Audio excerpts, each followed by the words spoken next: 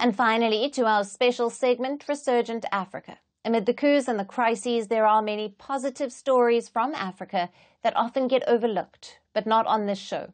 Our story today is from Kenya. The country is recovering from a deadly drought that has lasted for 4 years. Not just humans, but their cattle also bore the brunt, as nearly 3 million of them died of hunger and thirst. Now, with no additional source of income, women of Kenya's Maasai community have turned to fish farming, and a little push from the government is making their lives better. Our next report gets you more details. From 2020 to 2023, East Africa witnessed its worst drought in almost 40 years. The dry spell especially hit the arid and semi-arid regions of Kenya, affecting close to 3 million people. Families were left without food and water. At least 100,000 children suffered severe malnutrition, and lack of sanitation exposed the population to numerous illnesses. Not just humans, but animals also took the brunt of the deadly disaster. The 3 years of below-average rainfall claimed the lives of 2.6 million cattle, which died of thirst and hunger. The scenes were horrifying, as one could see the decomposing carcasses of livestock everywhere. And households that relied on only rearing cattle were left with nothing.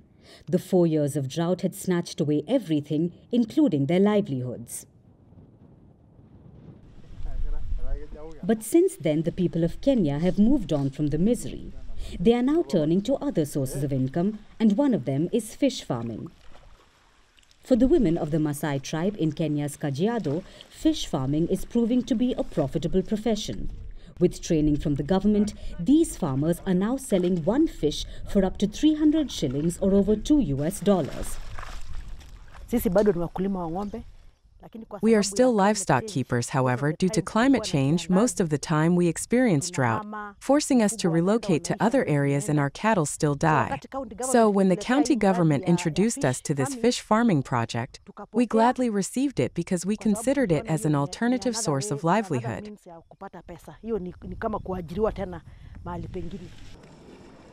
The Kajiado government supplies pond liners, Nile tilapia fish, and feed to indigenous people.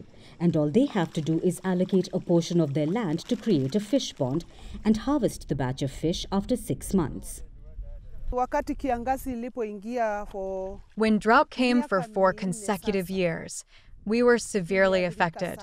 Our cows died, our sheep died. We were left with nothing. Our cows died. The lands were left bare, with nothing for the cows to graze on. So, I decided to set aside a piece of land to rear fish and monitor how they would perform, because I realized it's a good source of food. I can also take it to the market, sell, and educate my children with the proceeds.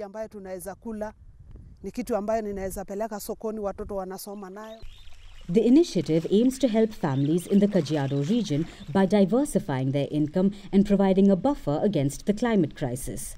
The project is also encouraging fish consumption in the Maasai community to escape hunger and malnutrition. To address this issue of land scarcity, changes in livelihood systems due to climate change, the program have seen some importance to have fish farming in the rural setups, so that at least they have alternative livelihoods and have a diversification of food systems in order to address issues of food insecurity and malnutrition within the households.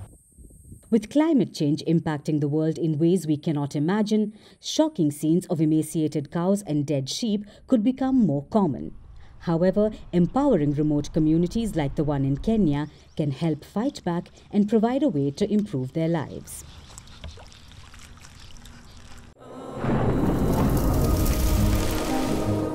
Climate change is on our doorstep.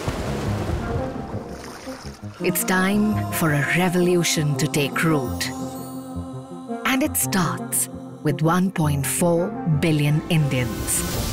It starts with one tree for humanity, one tree for Mother Earth, one tree for our future.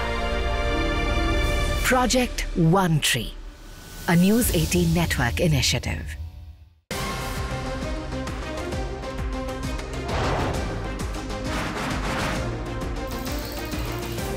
On the show today, the T20 World Cup bandwagon has moved across to the West Indies. What can we expect from this? Hello, I'm Alyson coming to you from Durban, South Africa. Today we have a special show. Start with a report on India's shifting nuclear posture. The first time since India officially became a nuclear power. Hello and welcome to Firstpost America. I'm Aaron Ham, coming to you live from the nation's capital in Washington, D.C.